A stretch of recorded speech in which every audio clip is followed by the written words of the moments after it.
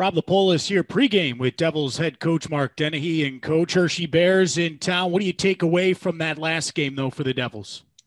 Again, resilient group, but as we talked about today, it is a recipe for disaster spotting teams' leads. And it's a matter of mixing things up a little bit and making sure that whether it's your pregame skate or your warm up, that you're ready to go. And so, the definition of insanity is doing the same thing over and over and expecting a different result. If you haven't gotten off to a good start, then mix it up a little bit. Just make sure you're ready to go.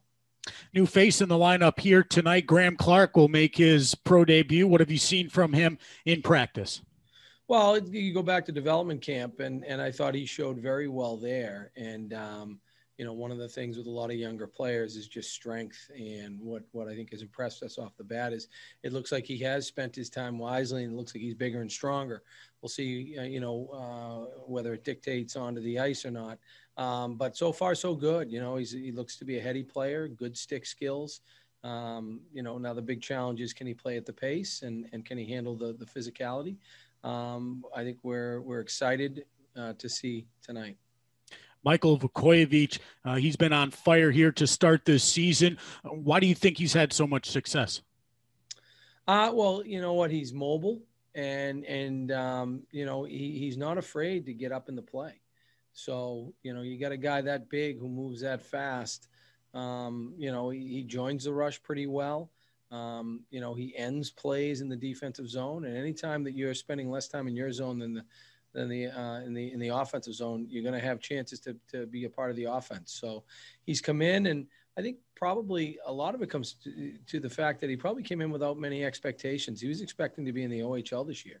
So he's come in, he's brought a level of excitement, and also a pretty good skill set. So we've been very happily, I don't want to say surprised, but we've been very happy with how he's played so far. In the previous one, we talked about how good the PK was. You did surrender a couple of power play goals in that last game. What could the PK have done better? Attention to detail. You go back and you look at it on film, and we're just not doing what we're supposed to do. And those are early season problems. You got some new bodies, you got some new guys killing, but we made a concerted effort yesterday to work on it and go over it, and we'll see what it looks like tonight. All right, Coach.